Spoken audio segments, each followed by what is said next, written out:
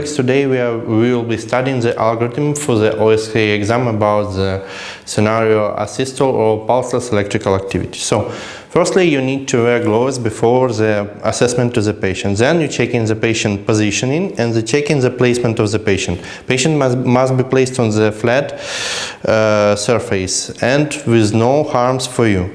Then you trying to check the patient's consciousness, breathing and circulation. How you checking the consciousness? You patting the patient on the shoulders and asking, how are you? What's happened? Do you hear me?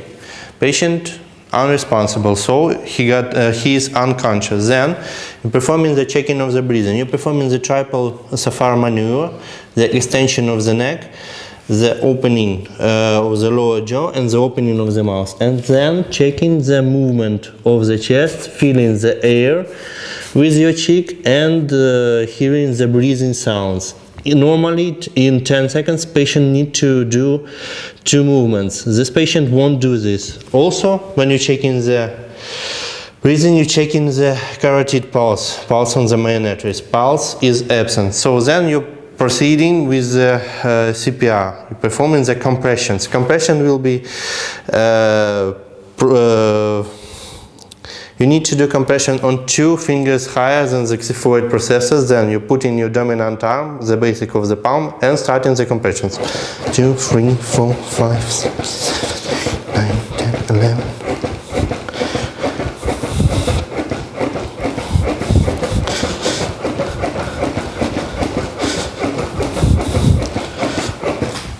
So, and you performing 2 breathe-ins. Breathe-in should be no more than 6-8 seconds long, and then you again performing the compressions.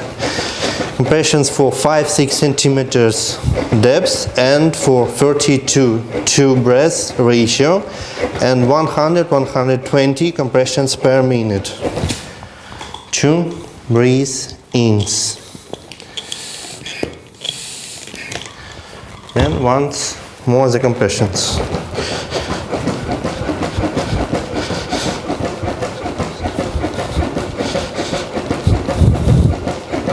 7, 8, 9, 10.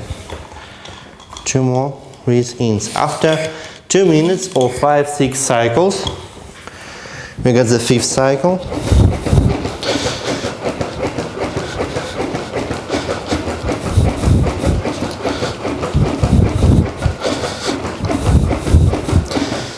Eight, 9, 10, and 2 breathings. You evaluating the patient condition, checking the breathing, the conscious and the pulse. Breathing is absent. Then you're asking the nurse to inject 1 milligram of epinephrine intravenously with every 3-5 minutes, and then you're asking the staff to perform the ECG of the patient. Then you evaluating the rhythm of the patient. If you're not asking about the ECG, you won't be provided with the ECG sheet. On the ECG sheet, you see in asystole or pulseless electrical activity, verbalizing it, and then then starting again with the CPR. If you don't know what disturbance you got on the ECG, it's better to proceed with the CPR.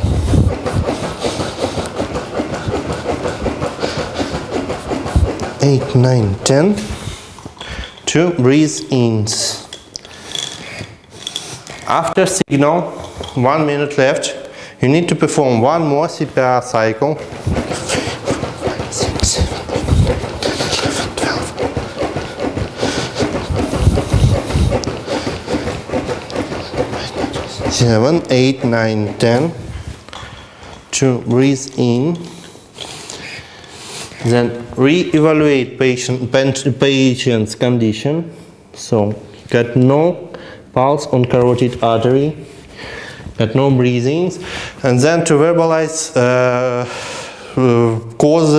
possible causes of the cardiac arrest. It will be on the rule 4T, 4H. 4H will be hypovolemia, hypotension, hypothermia, hyperkalemia, and for and hypoxemia, and for the 40s it will be hypotension, it will be tension pneumothorax, then toxicity of drugs, then thrombosis, and also the tamponade of the heart. That's it.